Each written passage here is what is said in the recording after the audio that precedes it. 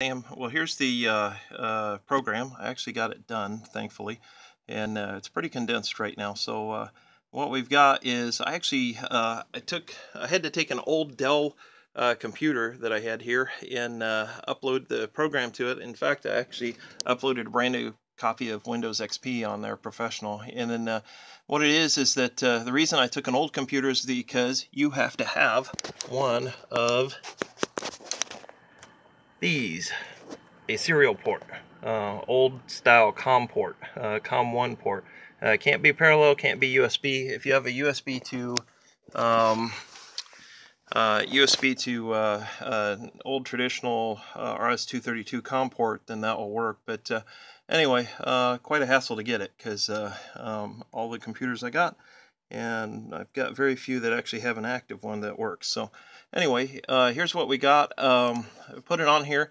This is the Omron control software, and it also has a built-in simulator in there, although it's not got a built-in debugger. So this is the program. So I don't know, I'll kind of click through it, so hopefully this will actually see.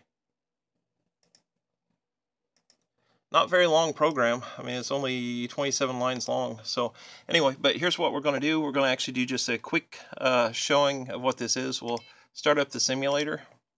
And so here it is. All the sensors that are out there, and then the on and off buttons here are just, these little switches that you see here. And then on the outputs here, we've got a red light. This is your warning light. It's also the everything's off. Green light here, even though both these will turn green. This is the green light, which says it's on, the system's running. And then here's the three outputs for it. And if you look, here is the final system drawing that I have here. So the system drawing, if you look at this really crude drawing, this is the small box conveyor, large box conveyor. Large box conveyor is not connected to the traffic cop, but the small box conveyor is. So this part here, you have to have a 1 horsepower driver and it'll work. And then here's the outputs.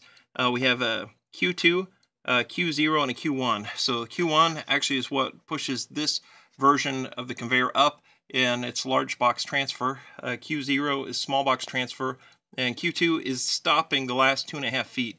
If you need to, you can actually tee off and do 5 feet or 7.5 feet, whatever. But that's the only control outputs that we've got. This is about as simple as you possibly can get, and actually still have it working. And then the I3, 2, 3, 4, and 5, those are the banner sensors where they're actually seeing things. So what it's going to do is that anytime you see one of those, if a box hits it, then or blocks the beam, then it's actually going to stop it. So, and then here's all the timers that I put on there for different things, and then all the sensors. So what we'll do is I'll run it and I'll try and explain to you what's happening here. So basically, when I test it, this is on. When this goes on, then we should see one of the lights go. We're going to actually press run first. So when it goes run, then it has traffic cop system off. So and you can see this is the red button, so that will mean that it is actually off.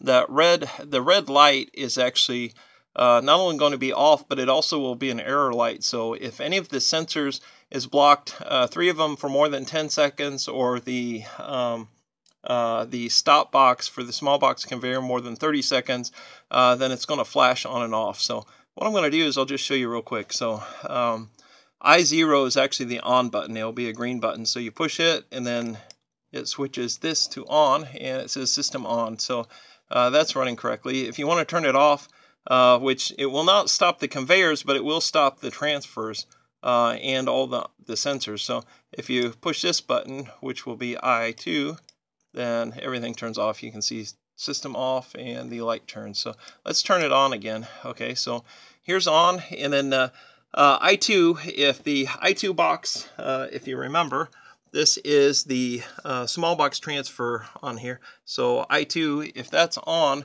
then you should see 2 of these lights go on, so the Q0 and the Q1, to transfer those things off. So what we'll do is we will just kind of hit that real quick. And so these 2 lights came on. One is for the small box transfer, and one's for the large box transfer.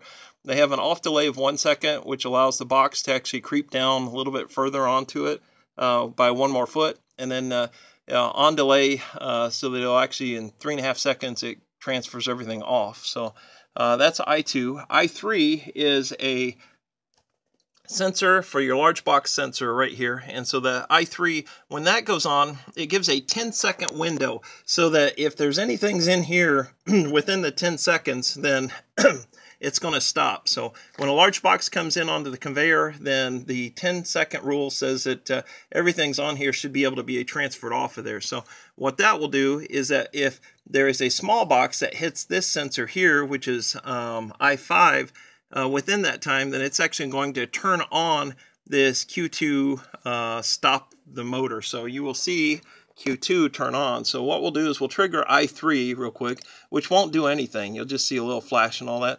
And then when I hit I5, then you will see that light go on just for a second or two, because if I do it again, so we'll do I3, then we hold I5, it's going to hold that light on there, which is actually a solenoid that stops the small box, for about 10 seconds. And then in 10 seconds, this thing will actually turn off again, even if there's a box there, and then that box will move on. And then next up will be, we did I2, I5, I4 is and I6 are kind of in conjunction with each other. So I6 is actually the right takeoff switch. So I actually added that on here. So when that is on, it is going to shoot the boxes totally off the side of this conveyor and onto a side conveyor that needs to be there. So you'll see a gate in a little bit. It's kind of noisy out there, especially when the conveyor gets turned on. But anyway, once you get that, then I6, you won't actually see I6 do anything. I mean, it's down there on the thing, but since it doesn't allow you to actually hold it on there very long, it won't do anything. But that's what I4 and I6 will do. So I4, when it turns on, then you can actually get it so that it'll actually turn on the light for Q1 and it'll knock it off. So anyway, so that's the simplified program. And then I put on an error thing here so that if any 2, 3, or 4, I think it's 2, 3, or 4, are on more than